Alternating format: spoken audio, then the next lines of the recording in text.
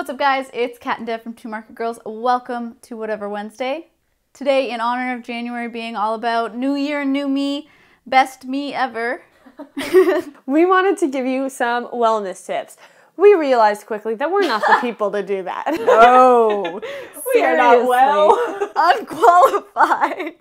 So we look to the professionals. Thankfully, we know someone who can provide very helpful tips for you. Yeah. So we teamed up with Jocelynne Flor, who is an Instagrammer and photographer and small business owner, entrepreneur type stuff. Yeah? Yeah. She does like wellness and like well-being workshops around Toronto. Mm-hmm. And we thought she would be the best choice to give you some wellness tips. Yeah. We've collaborated with her on this video, so without further ado, here's Jocelynne to give you all the tips you need to be your best self this year. We'll be taking notes. We will. We'll be watching this video on repeat. Hi everyone, my name is Jocelynne and I am a wellness blogger in Toronto, and I am also the founder of Wellbeings, which is a community workshop pop-up. So today I'm going to share with you guys 5 tips or 5 ways that you can practice self-care in 2019 that aren't a face mask.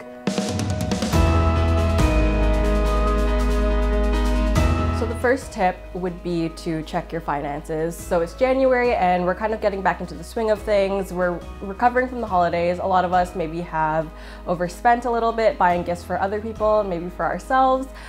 So a good tip just for 2019 in general is to plan ahead, create a budget, because going back to the holidays, they're not a surprise. Birthdays aren't a surprise either. So instead of creating this unnecessary stress for yourself, why not just plan ahead?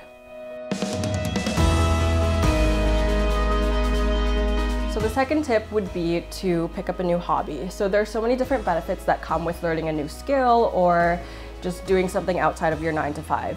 It's more than just adding something exciting to your life. Picking up a new skill can also help us to learn new things about ourselves. So for a lot of us, working in a regular 9-to-5 job or a part-time job, whatever that is, our lives tend to be a little bit more monotone, and sometimes just adding a little bit more excitement to our lives can make us feel overall happier, and just learning a new skill kind of keeps our minds sharp. It gives us an opportunity to learn a little bit more about ourselves, put ourselves out of our comfort zone, maybe meet new people, and also just add a little bit more joy into our lives.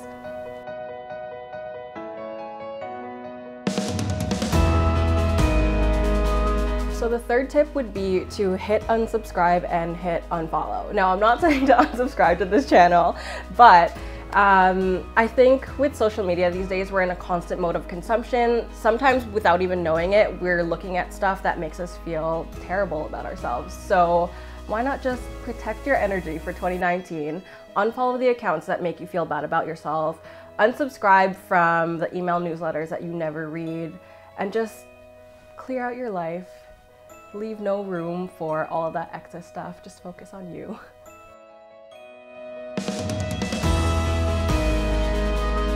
So the fourth tip would be to declutter and downsize. So for a lot of us, excess clutter can tend to affect our headspace in a negative way. It can affect our productivity, our mood. So you don't have to do an overhaul of your entire life, because that's just not realistic for a lot of people.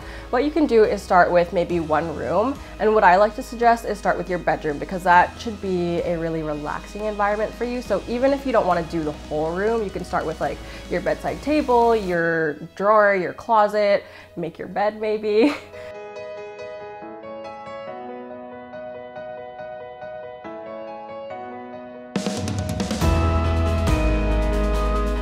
So the fifth and final tip is to sit up straight. There's this little thing that I like to call, and it's called the millennial shoulder. So we're kind of like hunched over our phones, hunched over our computers if we work in an office job. So there's so many different reasons why you should sit up straight. First of all, it can cause you unnecessary pain. For me personally, it causes me headaches. And when you sit up straight, or if you stand up straight, it just gives you a little bit more of a boost of confidence.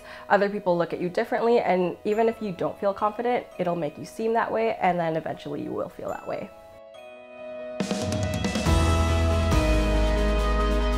So those are my 5 self-care tips for 2019, and I hope you guys found that helpful.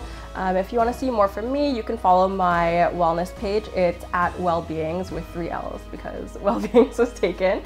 And we'll be doing a lot of workshops in Toronto. They're all free, low cost, or by donation. So yeah. Welcome back. Do you feel well? Do you feel well? We thought that, like, those were amazing tips, right? Yes. It was actually, like, when she started going through the tips and, like, we were filming off to the side, as she said to, like, that inbox 0, I was literally going through my inbox and unsubscribing to things. I was like, oh, yeah, I should do that. That makes sense. Definitely. Yeah. I like that she kept them simple and very actionable. Yeah. So that you don't get overwhelmed. Exactly. And it's like, it's 5 really simple things. You can make the change like tomorrow. You don't need this extra stuff. It's really good. And it like, it's all stuff that like, it's not too out there. Like people, when you hear it, you're like, you know what, that makes sense. And you like, when you make that connection, you'll want to do it. Yeah, because I've kind of been in this mindset this year that I don't want to try to make all these like huge, outrageous goals that aren't really attainable. Yeah. I'm trying to figure out the little things I can do that are going to make a big impact in the end. Yes. And I think her tips are the best place to start. Yes. And if you want more of these awesome tips or are from Toronto and are like want to do one of her workshops one day, she does some awesome workshops. She's done ones about... She did a plant one. Yeah. And then she's done a matcha one before in Vancouver. Yes. And then she has a matcha one coming up in Toronto. Yeah, sometime.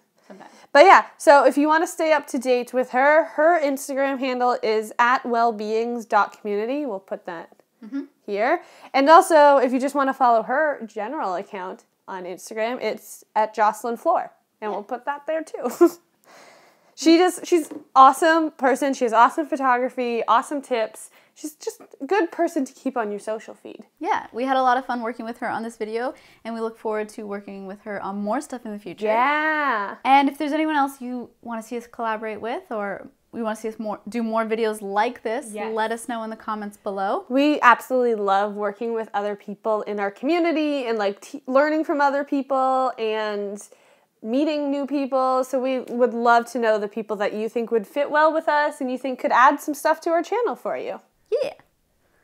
All right, hit that subscribe button so you don't miss any future Whatever Wednesday videos and our vegan recipes every Sunday. Yeah, and stay tuned for another Whatever Wednesday video with a special guest all about organizing. Yeah.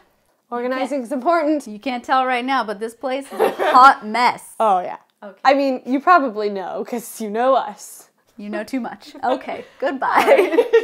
We also had like an epiphany. Yeah, it's like, you know, like I compared this with them. You know how high people, when they're high, they start like thinking of all these great ideas?